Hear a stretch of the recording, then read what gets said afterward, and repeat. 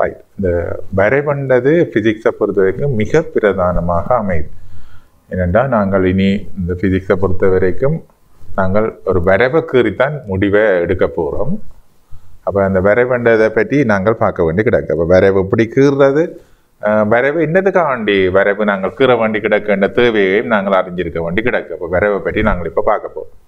Right. அப்போ கிராஃப்ன்னு சொன்னால் நீங்கள் பார்த்தீங்கன்னா தெரியும், எந்த ஒரு செக்டருக்கு போனீங்கன்னாலும் அவர் இந்த மேனேஜிங் டைரக்டருக்கு பின்னாலே ஒரு கிராஃப் கிடக்கும். அல்லது எங்கேயோ ஒரு இடத்துல போனீங்கன்னா ஈவன் ஹாஸ்பிட்டலுக்கு போனாலும் இந்த வருஷங்களில் வந்த டெங்க் எவ்வளோ பேர் செத்திருக்கணும் அப்படியெல்லாம் ஒரு சார்ட்டுகள் கிடக்கும், பை சார்ட்டாக கிடக்கும். அல்லது இப்படி ஏதோ ஒரு வகையில் எல்லாத்துக்குமே இப்போ சார்ட் தான் கீறப்படுது, வரைவு தான் கீறப்படுது. உதாரணத்துக்கு ஒரு பிள்ளைகள நிறைய ஒவ்வொரு மந்த்தும் ஒரு பிள்ளைங்க நிறைய எவ்வளோ வருது என்றது அம்மாமாருக்கு கிராஃப் தான் கீறிக்காடு. ஏன் அட்டவணையில் போட்டால் என்ன, முதலாம் மாதம் 6 கிலோ, 2ஆம் மாதம் 8 கிலோ ரெண்டு அட்டவணையில் போட்டால் என்ன வித்தியாசத்தை நீங்கள் அவதானிக்கிறீங்க? ரெண்டுக்கு முடியாது. அட்டவணையிலேருந்து விளங்குறதிலும் பார்க்க நாங்கள் ஒரு கிராஃப்லேருந்து விளங்குறது ஈஸியானது என்று சொல்லுவோம். ஒரு கிராஃபை பார்த்தா உடனே பிடிச்சு கொள்ளலாமோ, இது சும்மா ஒரு சாதாரண ஆளே பிடிச்சு கொள்வார். அடுத்த மாதம் பிள்ளைங்க நிற கூடி இருக்கு, அதுக்கு அடுத்த மாதம் பிள்ளைங்க நிற குறைஞ்சிருக்கு என்றது ஒரு சாதாரண ஆளே பிடிச்சு கொள்வார். அப்போ அதுதான் இந்த வரைவு மிக பிரதானமாக அமையுது. அப்போ வரைவன்றது இரு மாறியலுக்கு, நாங்கள் இங்கே பிசிக்ஸ்ன்னு கதைக்கக்கூடிய இரு மாறியலுக்கு இடையில் உள்ள தொடர்பை அட்டவணையிலிருந்து அறிவதிலும் பார்க்க வரைவிலிருந்து அறிவது இலகுவானது என்று சொல்கிறோம். சரிதா? அப்போ நாங்கள் பிசிக்ஸை பற்றி கதைக்கிறபடியாக நாங்கள் மாறியல் என்று கதைக்கிறோம். அங்கே அவையல் நிறைய இயர் அப்படி எப்படி ஒவ்வொரு இதுவும் தங்களோட விருப்பத்துக்கு மாதிரி போட்டுக்கொள்கிறோம். சரியோ? அப்போ கிராஃப்ன்றது எங்களுக்கு இலகுவாக ரெண்டு பௌதிக கணியங்களுக்கு இடையில தொடர்பை அறிய தருது. அப்போ அதுதான் மிக பிரதானம். அப்போ இந்த வரைவண்டு பார்க்க வழி கிடையாது. நாங்கள் ஒரு ப்ராக்டிக்கலுக்கு தான் கிராஃப் கீற போகிறோம். அப்போ இந்த ப்ராக்டிக்கலு கிராஃப் கீரைக்க நாங்கள் ப்ராக்டிக்கலில் அதை நான் இப்போ காட்டுவேன் உங்களுக்கு. ஏதாவது ஒரு கணியத்தை மாற்ற போகிறேன், அந்த கணியத்தை மாற்றுறதால இன்னொரு கணியம் மாறுபட போகும். அதைத்தான் நாங்கள் இப்போ பார்க்க போகிறோம். அப்போ அதில் நாங்கள் மாற்றுற கணியத்தை எக்ஸாக்டில், அதாவது பரிசோதனை செய்கிறாள் பரிசோதகர் தான் மாற்றுற கணியத்தை எக்ஸாக்டில் வைப்பார். இதனால் மாறுபடுற கணியத்தை நாங்கள் வையச்சில் வச்சுக்கொள்ள போகிறோம். அப்போ அதுக்கு முதல் நாங்கள் இருக்கா வரைவை பற்றி விளங்குவோம். நோமலாக நீங்கள் ஓ லெவலில் படித்த வரைவை பற்றி இருக்க பார்ப்போம். அது முதல் கிளியராக விளங்கி இருக்கணும். நோமலாக நாங்கள் ஒரு வரைவொண்டு நீங்கள் ஓ லெவல் வகுப்புகளில் இப்படி புள்ளிகளை போட்டு கீறியிருப்பீங்க. அந்த வரைவை நாங்கள் பொதுவாக கதைச்சு கொள்வோம். y = mx சக cn. அப்போ இதில் m வந்து படித்திறனை குறிக்குது, c வந்து வெட்டுத்துண்டை குறிக்குது. அப்போ இங்கே நாங்கள் பார்த்தோம்னு சொன்னால் இங்கே இப்போ வெட்டுத்துண்டு மைனஸ் பெருமானமாக அமையுது. இந்த வெட்டுத்துண்டு -3ஆக அமையுது. சரியா? வெட்டுத்துண்டு -3ஆக அமையுது. சரிதானே?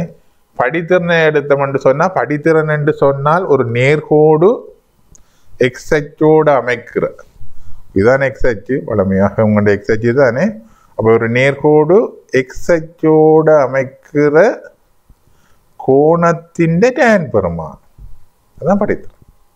அப்போ படித்திறன்ன்றது டேன் பெருமானம், நேர்கோடு எக்ஸச்சோடு அமைக்கிற கோணத்தின் டேன் பெருமானம். அப்போ டேன் டீட்டா தான் இந்த படித்திறன். அப்போ இங்கே நாங்கள் இந்த படித்திறனை அளந்தோம்னு சொன்னால் இந்த ஆள்கூறு 5ஆக அமையுது, இந்த ஆள்கூறு 1ஆக அமையும். இப்போ இது இந்த தூரம் 4ஆக எங்களுக்கு அமையுது. இங்கே பார்த்தோம்னா இது 2ஆக அமையுது. 4 2 இது 2ஆக அமையுது. அப்போ நாங்கள் இதை கூட்டம்ண்டா படித்திறன் 4×2.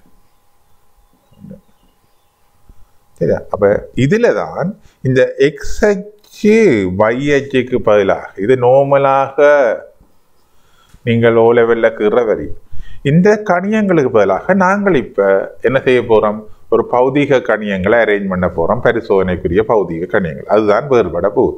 அப்போ இதில் நாங்கள் எப்படி ஒரு வரைவில் புள்ளிகளை குறித்து நாங்கள் காட்ட போகிறோம், அதை எப்படி வரைவை கீறதுக்கும் ஒரு முறை இருக்கு. இப்போ அதை பற்றி பார்த்தோம்னு சொன்னால்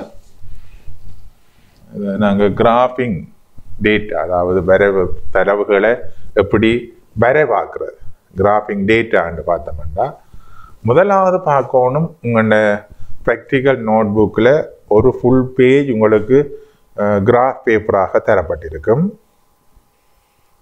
அப்போ அந்த ஃபுல் பேஜும் வரத்தக்கதாக கிராஃபை கீறோம். அதுக்கேற்ற மாதிரி நாங்கள் எக்ஸ்ஹெச் வைஹெச்சை தெரிவு செய்யணும். அதில் அளவு திட்டங்களை நாங்கள் தெரிவு செய்யத்தக்கதாக இருக்கோம். அப்போ கவனமாக இருக்கணும். சில பேர் என்ன செய்கிறோம், கிராஃபை அங்கே இருக்கிறதுக்கான இந்த 4 புள்ளிகளை இப்படி வந்துடும், இந்த அளவுக்கு வந்துடும். கிராஃபை எடுத்து நீட்டி தாங்கள் வேற ஃபுல்லாக கீறி இருக்குன்னு காட்டியிருக்கணும். அது போல் புள்ளிகளோட டிஸ்ட்ரிபியூஷனும் இங்கே நோக்கம் இங்கே வரையும் பெறும். அதுக்கேற்ற மாதிரி அளவு திட்டத்தை எடுக்கும். விளங்குதோ? புள்ளிகளை ஒரு குறிக்கப்பட்ட ஏரியாக்களை வச்சுக்கொண்டு, ஒரு குறிக்கப்பட்ட ஏரியாக்களை புள்ளியை வச்சுக்கொண்டு கிராஃபை அங்கே இங்கே வரையும் அங்கே நீட்டி போட்டு நான் கிராஃபை ஃபுல்லாக கொப்பியில் கீறிக்கிறேன்னு சொல்லி புள்ளிகளோட பரம்பலும் கிராஃபில் முழுமையாக வரணும். சரிதானே? மற்றது அச்சுக்களை நாங்கள் தெளிவாக பெயரிட்டு அதை நாங்கள் மார்க் பண்ணி, இப்போ எல்ன்னு சொன்னால் எல் என்ன சென்டிமீட்டரில் எடுத்தோமா அல்லது மீட்டரில் எடுத்தோமா என்றது தெளிவாக மார்க் பண்ணப்படும். சரிதானே? அப்போ அது கீற முறையை நான் உங்களுக்கு ஒரு உதாரணத்தோடு விளங்குறேன். ஒரு பெருசோன உதாரணத்தோடு இப்போதைக்கு தெளிவாக விளங்கிக் கொள்ளுங்க. அச்சுகள் பெயரிடப்பட்டுக்கிறோம்.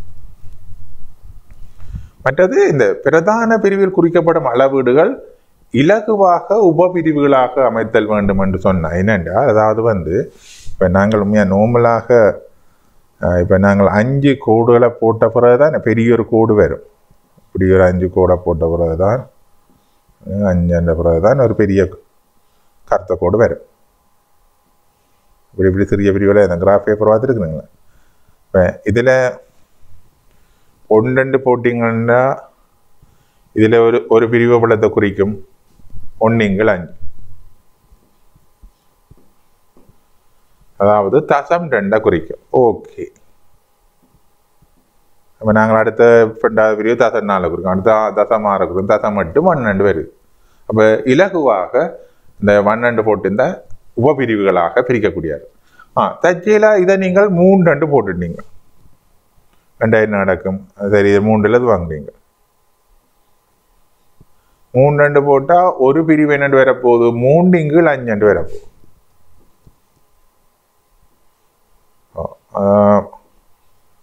அது எங்களுக்கு அவ்வளோ பிரச்சனை கொடுக்கல. அவ தசம் போட்டால் தசம் 6 வரும். அப்போ இதுவும் சப் டிவைட் பண்ணக்கூடியதாக இருக்குது. சரிதானே? அப்போ இப்போ நாங்கள் இதில் இப்போ நாங்கள் இப்போ 7 பிரிவண்டத்து வாங்கினோம்னு சொன்னால், முதலாவது 7 பிரிவண்டத்து வாங்கினோம்னு சொன்னால், நீங்கள் 7 × 5 போட்டு உபபிரிவுக்கான வழிப்பிடியுங்கள். 7 × 5 போட்டால் ஆமாம் எங்களுக்கு இது ஒரு பிரிபடாத எண்ணாக வருது பாருங்க.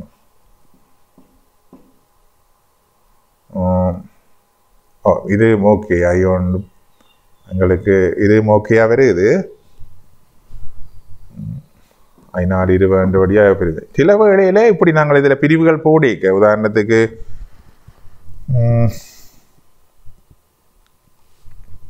ஒரு 9 போட்டு பாருங்க, அது 1.8 வருது.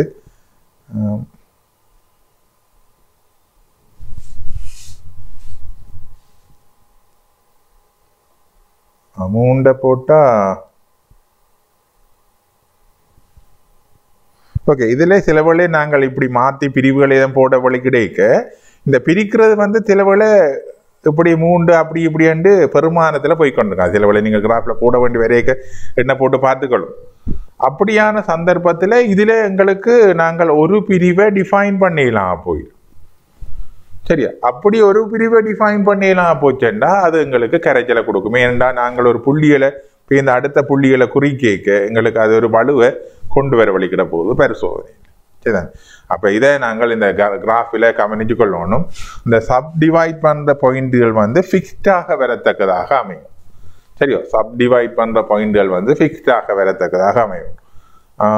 சரிதானே? மற்றது வரைவில் குறிக்கப்பட்ட சில புள்ளிகள் பரிசோதனையின் போது வலுவினால் புறப்பட்டு என்பதை கருத்தில் கொள்ள வேணும். அப்போ என்னென்னா நாங்கள் அதை நான் என்ன சொல்ல வரேன்டா தற்செயலாக நீங்கள் யோசிக்கக்கூடாது. கிராஃப் கீரைக்க எல்லா பாயிண்டையும் இணைச்சு கட்டாயம் கிராஃப் வரணும். சில வழியில் ஒரு பாயிண்ட் இங்கே நிற்கும், மற்ற பாயிண்ட்களெல்லாம் இப்படி நேர்கோட்டுக்கு கிட்டமட்டமாக நிற்கும்.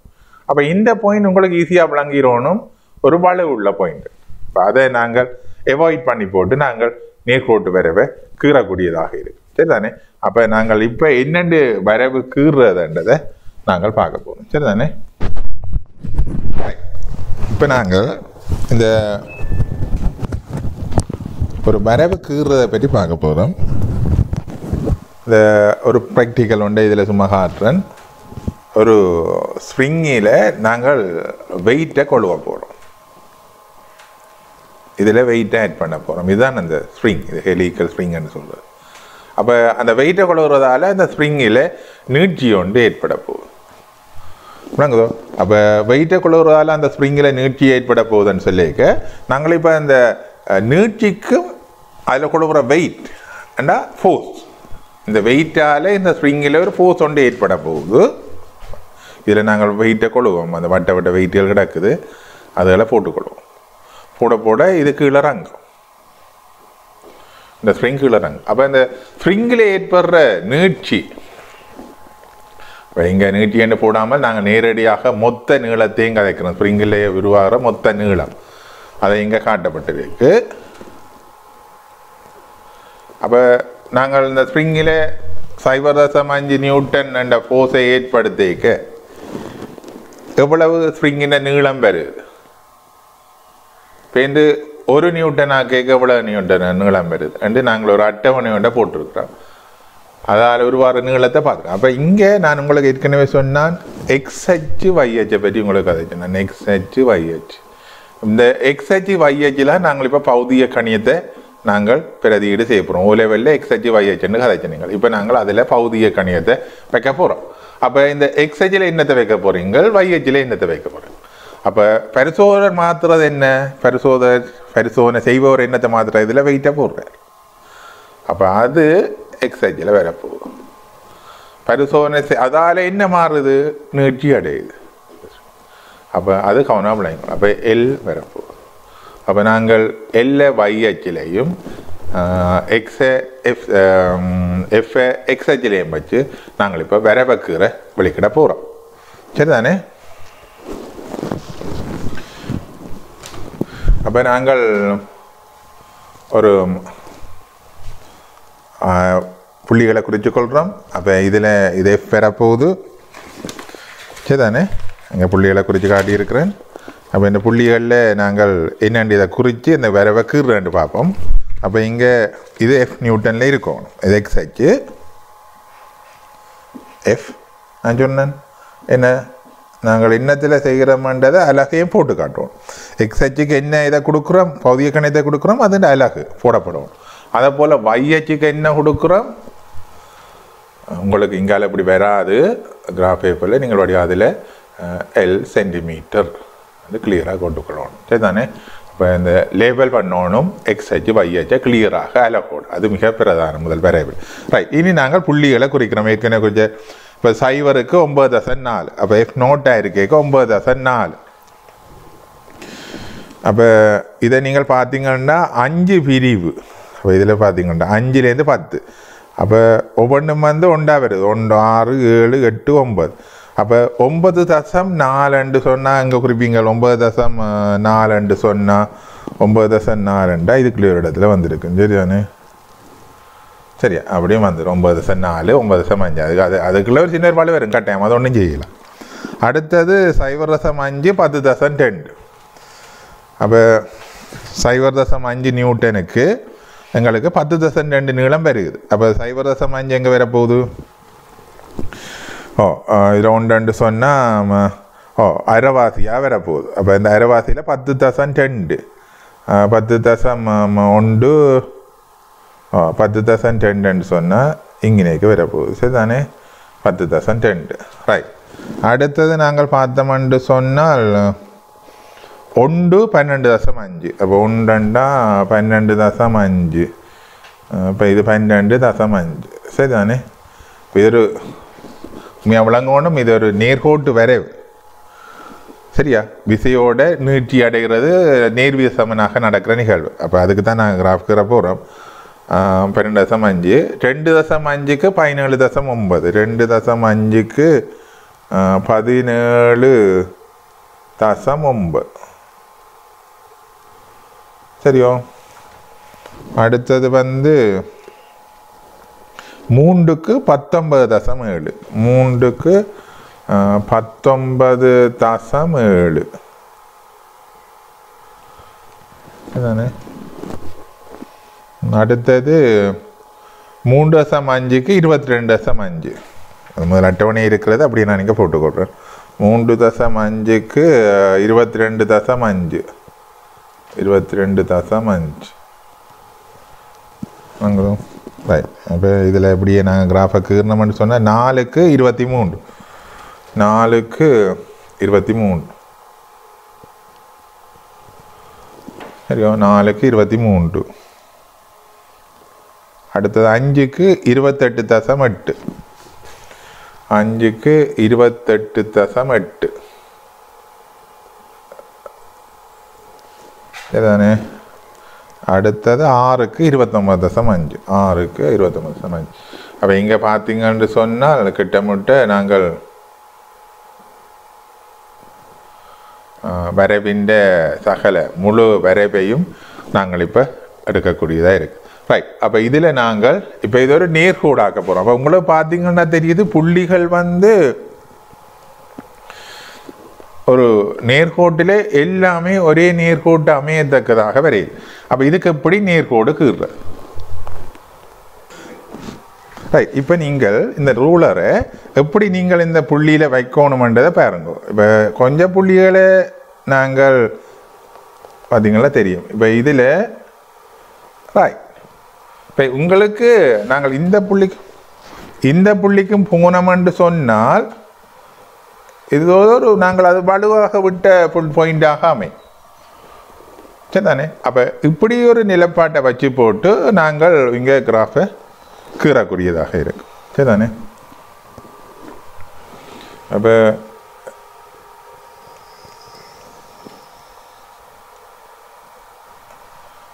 சரிதானே.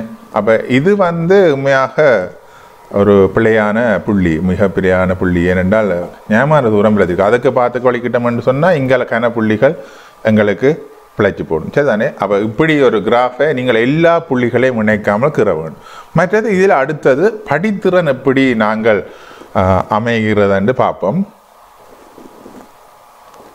படித்திறனை எடுக்கிறதுக்கு எப்படி புள்ளிகளை செலக்ட் பண்ணுறோம். இப்போ படித்திறனை எடுக்கிறது புள்ளிகளை செலக்ட் பண்ணுற இங்கே உங்களுக்கு காட்டுறேன் நான். இதில் சரியாக மூளைக்கூடாக போகிற புள்ளிகளை எடுக்கணும். இப்போ உதாரணத்துக்கு பார்த்தீங்கன்னா இந்த புள்ளி பார்த்தீங்கன்னா தெரியும், அது இப்படி 2 இதுக்கு இடையால் போகுது, இந்த நேர்கோடு இடையால் போகுது. நீங்கள் மெல்லிய பென்சிலால் கீறியிருப்பீங்க, அதை வேலை நுட்பமாக அவதானிக்கணும். அப்போ இப்படி எடுத்தோம்னா தான் நாங்கள் இங்கே புள்ளிகளை சொல்லக்கூடியதாக இருக்கும். இப்படி ஒரு பாயிண்ட் எடுக்க தான் நாங்கள் இங்கே இந்த கோட்டோடையும்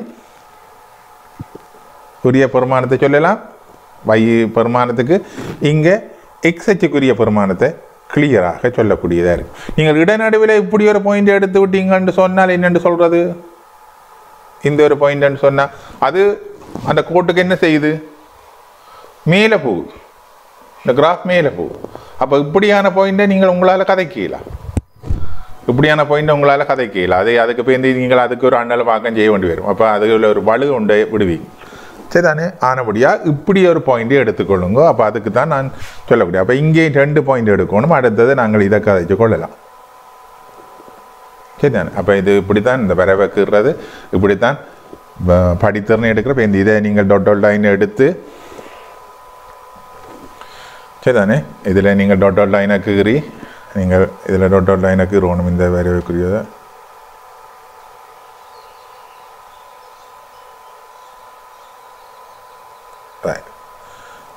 இதையும் கீறிவிட்டீங்கன்னா ஓகே, சரிதானே. அப்போ இப்போ நாங்கள் படித்திறனை காணக்கூடியதாக இருக்கும். அப்போ இதுதான் உங்களுக்கு நான் வரைவை சொல்லணும்.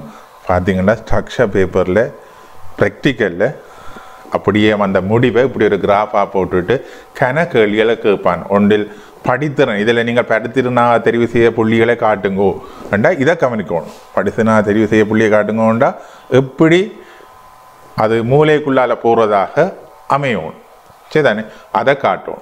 அடுத்தது நீங்கள் இந்த படித்திறனை நீங்கள் காண்றேன்னு சொன்னால் அது இனி காணலாம் தானே. இந்த பாயிண்ட்டை நீங்கள் இதுக்குரிய வையாச்சு பாயிண்ட்டை காணுவீங்க, இதுக்குரிய வையாச்சு பாயிண்ட்ஸை காணுவீங்க. 10.2 சாரி 12. இங்கே 25, 26, 27. அப்போ இந்தளவு தூரம் என்னவாக இருக்கும்? 27 சாய 12 ஆகாமையும். அது இனி அப்போ உங்களுக்கு இல்லை, சரிதானே. அப்போ இந்த பாயிண்ட்டை கண்டு எக்ஸைட்டோடு அமைக்கிற கோணத்தின் டேன் பெருமானம் தான் படித்தனாங்க. அப்போ நீங்கள் இப்போ ஒரு வரைவொண்டை கீறுறதுக்கு நீங்கள் பரிசோதனையில் வரைவொண்டை எப்படி கீறணும் என்றதுக்குரிய முறையை கற்றுக்கொண்டிருக்கிறீங்க பௌதியத்தில். இப்போ ப்ராக்டிக்கல் எப்படி ரெக்கார்ட் பண்ணுறேன்னு பார்க்க போகிறோம். நீங்கள் அதுக்கு ஒரு ப்ராக்டிக்கல் ரெக்கார்ட் புக்கை நீங்கள் வாங்கணும். ப்ராக்டிக்கல் நடக்கிற நேரம் அதை ரெக்கார்ட் பண்ணுறது எப்படின்னு பார்க்க போகிறோம். இப்போ நாங்கள் இப்போ அதுக்கு ஒரு உதாரணத்தை தான் நீங்கள் பார்க்க போகிறோம். நோக்கம் எளிய ஊசலை பயன்படுத்தி புவியீர் பார்முகளை தீர்மானிக்கிற எப்படி பார்க்கணும். உங்களுக்கு ஏற்கனவே ஊசலை ஒன்றை காட்டி அது அப்படி ஒரு அளவை காட்டுமன்றதை நான் காட்டியிருந்தேன், சரிதான். அப்போ எங்களுக்கு இந்த எளிய ஊசலை பயன்படுத்தி புவியீர் பார்முகளை தீர்மானிக்கணும் என்று சொன்னால் இப்படி தான் ஊசல் காணப்படும். இது ஸ்டாண்டாக அமையும், சரிதானே. இதை ஸ்டாண்டாக காட்டுறோம். இங்கே இது ஊசல் கொண்டு ஒரு ட்வாயின் நூலில் நீங்கள் கட்டி விடலாம். ஒரு ஊசல் கொண்டு உங்களோட லேப்லேயே இருக்கும் பென்யூலம் போப். அது உருண்டையாகவும் இருக்கும், சில விட இப்படி ஒரு ஷேப்லேயும் இருக்கிறது இருக்கு.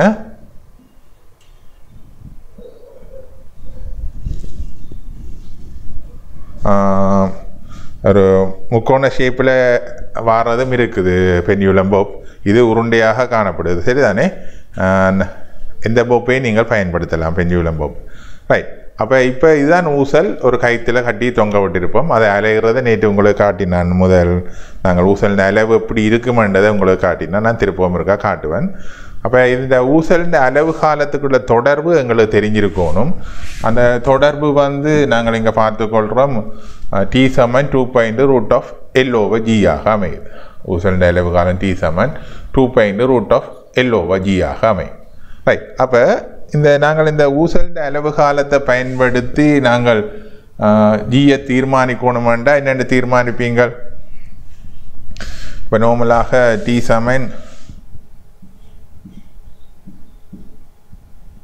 2.L/G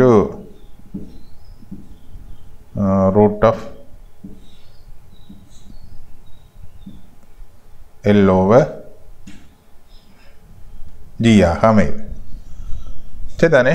அப்போ தீர்மானிக்கிறேன் என்ன செய்வீங்கள்? எல்லை தீர்மானிப்பீங்கள், அது ஒரு அளவுக்குரிய நேரத்தை தீர்மானிப்பீங்கள். அப்போ அதன் மூலமாக நீங்கள் இந்த அளவு காலம் ஜியை புவியீர் பார்முகள் ஜியை தீர்மானிக்கக்கூடியதாக இருக்கும், விளங்குதோ? அப்போ நாங்கள் சொல்கிறோம் என்னென்றால் என்ன பிரச்சனை வருதுன்னு சொன்னால், இந்த ஊசலின் அளவு காலத்தை நீங்கள் இப்படி ஒரு அளவை தீர்மானிக்க எங்களுக்கு வலு வரப்போம், எத்தனையோ வலுக்கள் வரப்போம். அப்போ வலு என்ற வீடை இங்கே தான் நான் உங்களுக்கு அறிமுகப்படுத்துகிறேன், எரர். அப்போ நாங்கள் எரர்ன்றதை இப்போ தான் நாங்கள் யோசிக்கிறோம். என்னென்ன எரர் வரும் என்று சொன்னால், இப்போ இந்த நீளத்தை அளத்தல்ல வலு வரும், நீளத்தை அளத்தல்ல வலு வரும். ஏனென்று சொன்னால் இப்போ நீங்கள் பார்த்தீங்கன்னா தெரியும் என்ன வலு என்று சொன்னால், இப்போ ஊசலின் நீளத்தை நான் கிடையாக்கி கீறி காட்டுறேன். ஊசலின் நீளம் L, இதை ரூலரால் அளக்க போகிறீங்கள்.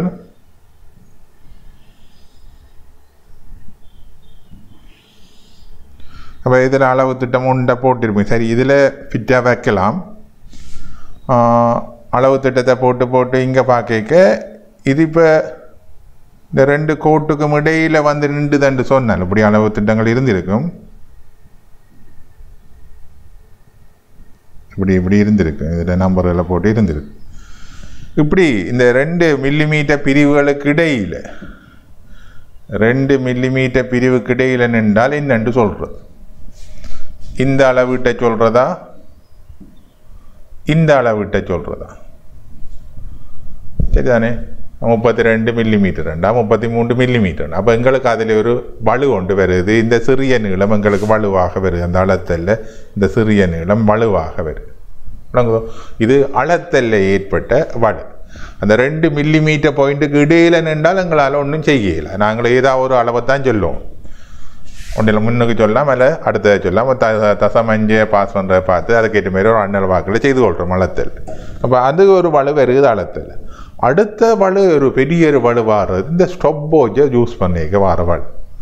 அப்போ நீங்கள் ஊசல் குண்டை நாங்கள் பார்த்த நாங்கள் ஏற்கனவே உங்களுக்கு காட்டினான். இந்த ஊசல் குண்டு அலையும் இப்படி போகும், இப்படி வரும், இப்படி போகும், இப்படி வரும். அப்போ இதில் தான் அந்த பின் இருக்கும். இந்த ஊசல் குண்டுக்கு முன்னால் இந்த பின் இருக்கும். சரி, அப்போ அந்த பின் இருந்தேன்னு சொன்னால் நாங்கள் இந்த பின்னை பாஸ் பண்ணி போக ஸ்டாப் வாட்சை நாங்கள் ஆன் பண்ண வேணும். Right, okay. நான் உங்களுக்கு காட்டுறேன் ஸ்டாப் வாட்சை. இந்த ஸ்டாப் வாட்சை ஆன் பண்ண வேணும். அப்போ ஸ்டாப் வாட்ச் ஆன் பண்ண சொன்னால் ஸ்டாப் வாட்ச் நீங்கள் இதில் இருக்கிற அந்த இதை தட்டி விடுறதுக்குன்னு சொன்னால் பாஸ் பண்ணுறதும் தட்டுறதும் சரியாக வரும். அது நடக்கக்கூடிய சாத்தியம் இருக்கோ? இல்லை. நாங்கள் ஒரு சில வேளை கடந்த பிறகு தான் அந்த ஸ்டாப் வாட்சை ஆன் பண்ணுவோம். அப்போ ஆன் பண்ணிக்க நாங்கள் உண்மையாக சரியாக ஊசியை பாஸ் பண்ணிக்க நாங்கள் ஆன் பண்ணல. அப்போ அதில் ஒரு வலு வருது. பேருந்து திரும்ப ஒரு அளவை ஆற்றி முடிச்சு போட்டால் திரும்ப பழைய ஊசிக்கு வர்றதுக்க திரும்ப ஸ்டாப் பண்ணுவோம்டா அதையும் நாங்கள் தவற விட்டுடுவோம் பாஸ் பண்ண பிறகு தான். அப்போ இதில் அப்போ உங்களுக்கு நான் விளங்கப்படுத்தியிருக்கிறேன் வலு கண்டது. அப்போ எங்களுக்கு ஒரு ப்ராக்டிக்கலில் வலு கண்டது ஒரு சர்வதாரணம். சரிதான்? அப்போ அந்த வலுக்கள் சர்வதாரணம்டா நாங்கள் இப்போ ஒரு அளவு காலத்தை எடுக்கிறதுக்கு நீங்கள் வலுவை இப்படி பார்த்தீங்கள் என்று சொன்னால் என்ன நடக்கும் என்று சொன்னால், ஒரு அளவு காலத்தை எடுக்கிறதுக்கு இப்படி செய்ய என்ன நடக்க பிரச்சனை வரப்போகுதுன்னு சொன்னால் இந்த பிரச்சனையில் வரப்போகுது. அப்போ இந்த வலு எல் எடுக்கிறதுல வலு வந்தது, டீ எடுக்கிறதுல வலு வந்தது. அப்போ நீங்கள் ஜியை கணிக்க வலுவை காண்றீங்கள். சரியா? ஜியை கணித்தல்ல வலு வரும். அப்போ நாங்கள் இதை வலுவை எப்படி நிவர்த்தி செய்யலாம்? இந்த வலுவை எப்படி நிவர்த்தி செய்யலாம்? அப்போ இந்த ஜிஏ வலுவை நாங்கள் நிவர்த்தி செய்கிறதுக்கு தான் நாங்கள் ஒரு முறையை பாவிக்கிறோம், வரைவு என்ற கீறி. அதாவது ஒரு அளவீட்டுக்கு பதிலாக கணக்கு அளவீடுகளை எடுத்து வரைவை கீறி அதன் மூலமாக இந்த வலுவை நாங்கள் குறைக்க பார்க்குறோம். சரிதானே? அப்போ வரைவு கீறணுமெண்டா அதான் நான் உங்களுக்கு ஏற்கனவே வரைவை பற்றி சொன்னான். வரைவு கீறிக்க நாங்கள் ஒன்று சாரா மாறியும் மற்றது சார்பு மாறியும் பார்க்குறோம். அப்போ இந்த ப்ராக்டிக்கலில் இந்த ஊசல் ப்ராக்டிக்கலில் நாங்கள் எதை சாரா மாறி என்றும் எதை சார்பு மாறி என்றும் பார்க்க போகிறோம். அப்போ அதை கவனிக்கணும். எதை சாரா மாறி என்றும் எதை சார்பு மாறி என்றும் பார்க்க போகிறோம். அப்போ இங்கே நாங்கள் என்ன செய்ய போகிறோம் என்று சொன்னால் ஊசலின் நீளத்தை மாற்றி ஊசலின் நீளத்தை மாற்றி அதுக்குரிய அளவை காண போகிறோம். அப்போ எல் தான் எக்ஸ் அச்சில் வரப்போகுது. எல் வந்து சரியோ எக்ஸ் அச்சில் வரப்போகுது.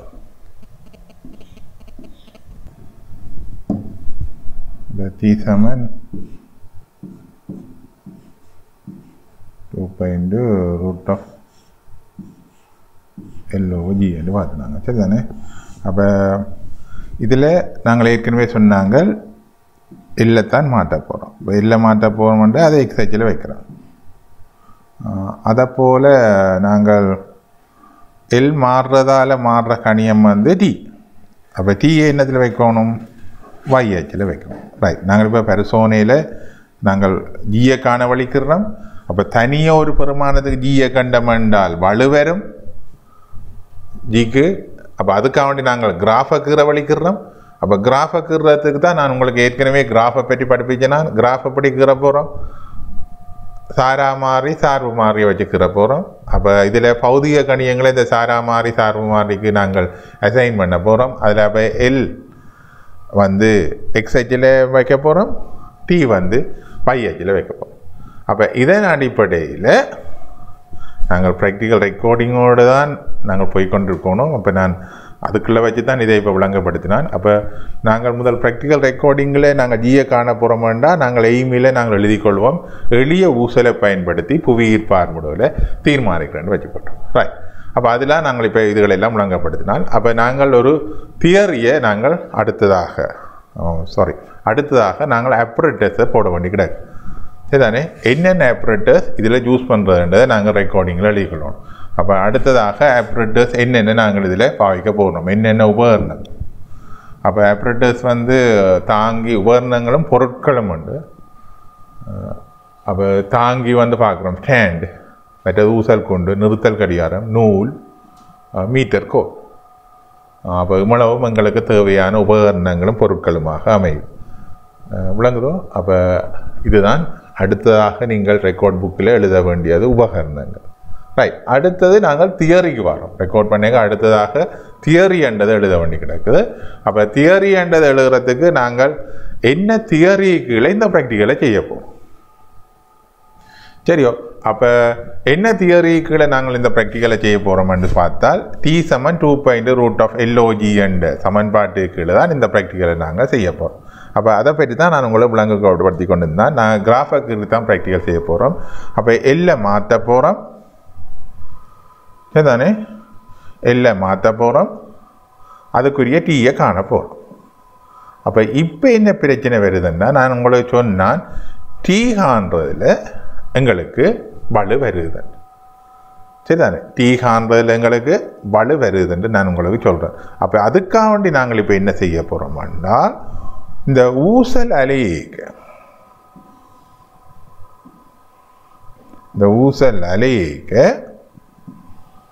நாங்கள் ஒரு அளவுக்கு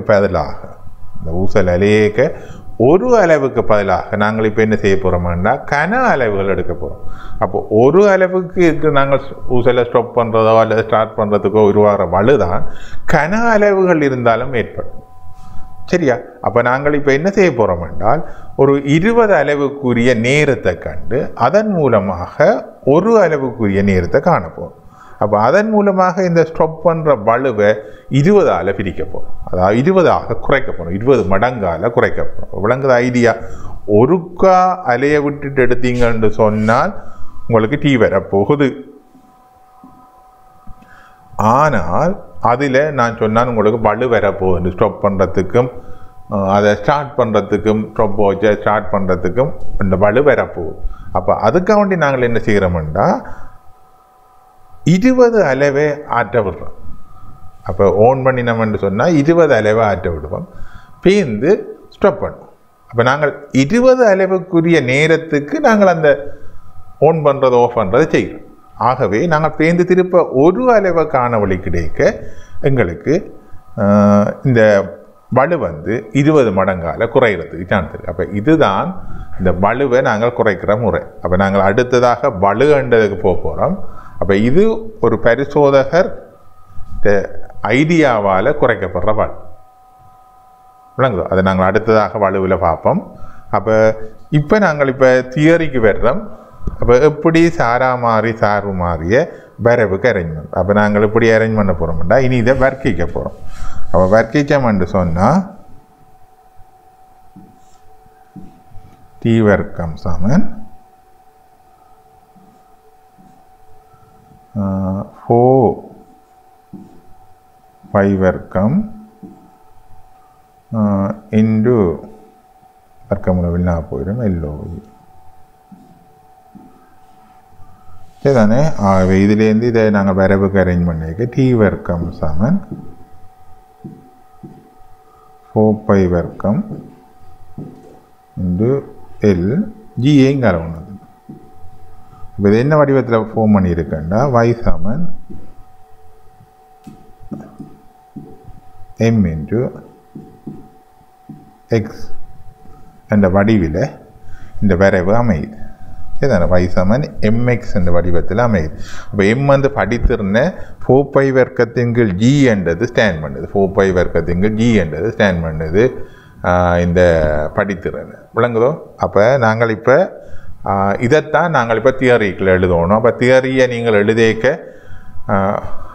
இந்த மூலத்தையும் போடணும். அதோட அந்த ஸ்டாண்டோட ஊசலையும் கீறி எல்லையும் எல்லையையும் டீயையும் எல்லாம் காட்டிக்கொள்ளுங்க. அப்போ அவர் படமும் சின்னனாக கீறன்னு எல்லாம் அது கோப்பியில் ஒரு பக்கத்தில் ஏதாவது ஒரு பக்கத்தில் இந்த நீங்கள் என்ன பரிசோதனைக்கு அமைப்பை செய்கிறீங்களோ அதை ஒரு பக்கத்துக்கு போட்டு விடுறது நல்லது. ரைட்.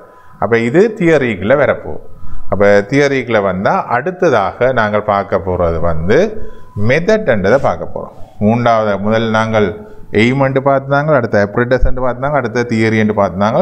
அடுத்ததாக நாங்கள் மெத்தட் என்ற ஒன்றை மார்க் பண்ணுறோம். சரிதான். மெத்தட்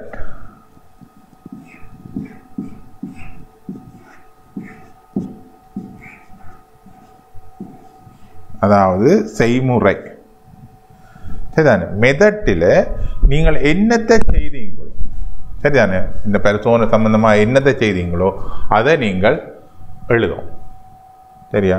அப்போ என்ன செய்யுங்கள் இப்படி இலகுவாக இருக்குது. நீங்கள் அந்த படத்தை கீறி கரையில் வச்சுருந்தீங்கன்னு சொன்னால் படத்தில் காட்டப்பட்டவாறு உபகரணங்கள் அமைக்கப்பட்டு 20 அளவுக்குரிய நேரம் எடுக்கப்படும்.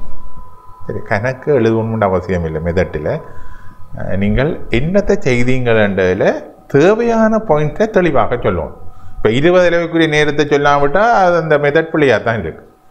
சரிதானே. பின்பு ஊசலின் நீளம் மாற்றப்பட்டு அளவு காலங்கள் எடுக்கப்பட்டன. சரி, அப்படி நீங்கள் செய்ததை மிக சுருக்கமாக ஆனால் செய்ததில் வர வேண்டிய பாயிண்ட்ஸ் மூலம் வரத்தக்கதாக மெத்தட்டை எழுதிக்கொள்வோம். சரிதானே. அப்போ அடுத்ததாக மெத்தட்ன்றதை நீங்கள் எழுதிக்கொள்ளுங்க. அதுக்கு அடுத்தது ரீடிங் அண்டு வாரம். சரிதானே. அப்போ மெத்தட்டுக்கு பிறகு நாங்கள் ரீடிங்ன்றதை எழுதுவோம்.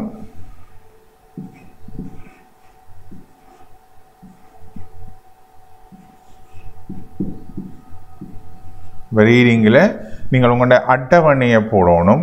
என்ன ரீடிங் எடுத்தீங்கன்ட்டு. சரிதானே. அட்டவணையை போடணும். சரியோ. L centimetre. பேருந்து 20 அளவுக்குரிய நேரம், 20 அளவுக்குரிய நேரம், பேருந்து 1 அளவுக்குரிய நேரம். 20 பிரித்து எடுப்பீங்க. பேருந்து தீவர்க்கு அமளவும் என்னத்துக்கு வரவு கீற போகிறீங்களோ அமளவும் பெறணும் அட்டவணையில். சரிதானே. அப்போ ரீடிங்ன்றது வருது. மெத்தட்டுக்கு அடுத்ததாக ரீடிங்ன்றதில் நீங்கள் இந்த பரிசோதனையில் என்னத்தை எடுக்கிறீங்களோ அமளவும் பெறணும் இந்த ரீடிங்கில். சரிதானே. ரீடிங்க்கு அடுத்ததாக நீங்கள் என்ன செய்வீங்கன்னு சொன்னால் அடுத்ததாக கிராஃபை குறிக்கணுங்க. அது நாங்கள் சொல்லியத கிராஃப் அங்கே கீறப்படும். அடுத்த ஒற்றையில் கீறணும். முதல் கீறின ஒற்றைக்கு அடுத்த ஒற்றையில் பிரக்தியில் அடுத்த கிராஃப் ஷீட்லாம் கீறுறது. ஒரு கொப்பியை பார்த்தீங்கன்னு சொன்னால் நீங்கள் ஒரு சைட் ரூல் இருக்கும். இங்கெல்லாம் இந்த கிராஃப் பேப்பர் இருக்கு. அப்போ இந்த கிராஃப் பேப்பர் இந்த ரூல் எழுதியக்க இந்த கிராஃப் பேப்பரில் கிராஃப் கீறல இந்த பேஜை தட்டி அடுத்த பேஜெலாம் கீறும். இந்த பேஜை தட்டி அதுக்கு பின்பக்கம் இருக்கிற கிராஃப் ஷீட்லாம் கிராஃப் கீறும். இதில் நீங்கள் விருப்பம் வேண்டாம் இந்த கிராஃப் பேப்பரில் ஊசல் படம் என்ன உபகரணங்கள் அமைக்கிறீங்களோ அந்த படத்தை கீறிக்கொள்ளும். தெளிவாக இருக்கும். ரைட். அடுத்ததாக நாங்கள் ரீடிங்கை முடித்த பிறகு நாங்கள் கிராஃபை கீறுவோம். கிராஃப் கீறின அப்போ கிராஃப் ஏற்கனவே உங்களுக்கு எப்படி கீறுறேன்னு நான் சொல்லி தந்தேன். எக்ஸ்ஹெச் வைஹெச் வழியாக தெளிவாக அலகுகளோட குறிக்கணும். அதுக்கு பிறகு நீங்கள் என்ன செய்வீங்கள்? கால்குலேஷனுக்கு வருவீங்க. இப்போ ரீடிங்குக்கு அடுத்ததாக கால்குலேஷன். அப்போ கால்குலேஷனில் என்ன நடக்கும்?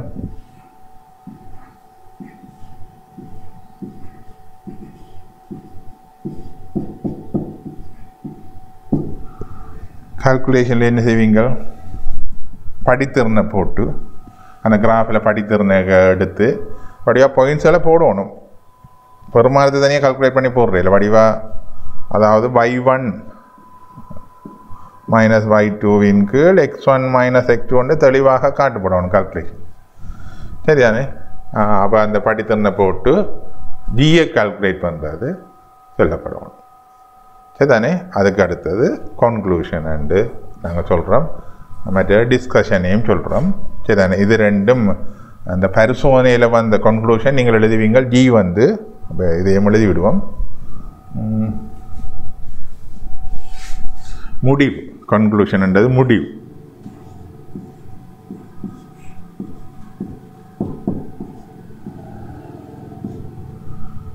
கன்க்ளூஷன்ன்றது முடிவு. அப்போ முடிவு வந்து என்ன? புவியீர்ப்பு ஆர்முடல் காணுவீங்கள். ஜி இந்த பெருமானத்தை போடுவீங்க. புவியீர்ப்பு ஆர்முட பெருமானம் 8.4 மீட்டர் செகண்ட் -2. அச்சொட்டா 9.8 வராது. சொன்னாலும் அப்படி வராது. அப்போ எங்கள் பளு. அப்போ இதில் இப்போ இந்த அதுக்கு அடுத்ததாக கடைசியாக டிஸ்கஷன், நம்ம விவரிப்பு என்று எழுதுவீங்க.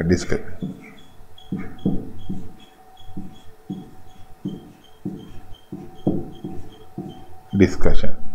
இந்த டிஸ்கஷனில் நாங்கள் தெளிவாக என்ன நடந்தது, இந்த பெருமானம் இப்படி மாறப்பட்டதுக்குரிய காரணங்களை நீங்கள் வடிவாக எழுதணும். இப்போ உதாரணத்துக்கு நீங்கள் ப்ராக்டிக்கல் செய்ய எங்கேண்டாவது ஒரு காற்று வீசுகிற இடத்துலேருந்து செய்திருப்பீங்க சில வழியில். அப்போ அப்படியான சந்தர்ப்பத்திலே நடந்திருக்கும் அந்த ஊசல் அளவை காற்று பாதிக்கிறது. சரி, ஊசல் அளவுகாரதை வந்து காற்றால் பாதிக்கப்படும். நீர் அலையாவது சொத்திக்கெல்லாம் போயிருக்கு. அப்போ அப்படியான இதுகளை எழுதணும். அப்போ என்னென்ன வழுக்கள் ஏற்பட்டிருக்கலாம்ன்றதை நீங்கள் இந்த டிஸ்கஷனில் நீங்கள் இதில் கொடுக்கணும். அந்த பிறகுகளில் என்னென்ன பிரச்சனையை நீங்கள் எதிர்நோக்குனீங்க, அப்போ அதுகளை சொல்லலாம். சரி தானே? எந்த நேரமும் அலைவு வந்து நீங்கள் அலையை பார்க்கலாம். கூம்பூசல் வடிவிலேயும் அலையலாம், வட்டமாக அலையும், இப்படி சுற்றி சுற்றி அலையும். சரி தானே? அப்போ அதுகளையெல்லாம் நீங்கள் சொல்லக்கூடியதாக இருக்கும். அப்போ இப்படித்தான் ஒரு ப்ராக்டிக்கலை நீங்கள் ரெக்கார்ட் பண்ணுற ஐடியாவுக்கு வரணும். அப்போ ப்ராக்டிக்கல் நாங்கள் இன்றைக்கு கிராஃபையும் ப்ராக்டிக்கலை எப்படி ரெக்கார்ட் பண்ணுறதுக்கு நாங்கள் ஒரு சின்ன ஒரு ப்ராக்டிக்கலை உங்களுக்கு உதாரணத்தை போட்டு நாங்கள் காட்டியிருக்கிறோம். சரி தானே? அப்போ இப்போ நாங்கள் பிரதானமாக இதில் பார்த்தது பளுகண்டு. ரைட். நாங்கள் அப்போ இனி பளுவை பற்றி பார்க்க போகிறோம்.